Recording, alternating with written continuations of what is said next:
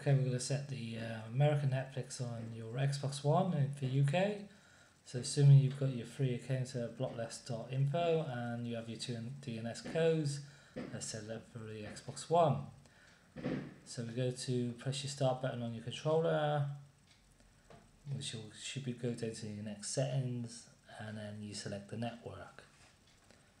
And then we go to advanced settings, and then we go down to DNS settings, which we manually, not automatically, manually change the settings. And then we have two DNS settings that we should go for blocklist.info. You put your first primary DNS settings in here, and obviously your second lot in here. Takes a bit of time.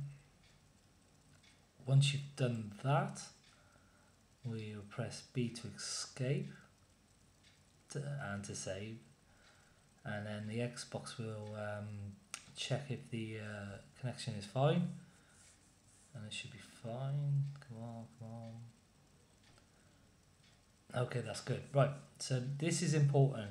Shut it all down and even turn it off at the plug. Once you restart it, you will have the American Netflix on your system. Enjoy.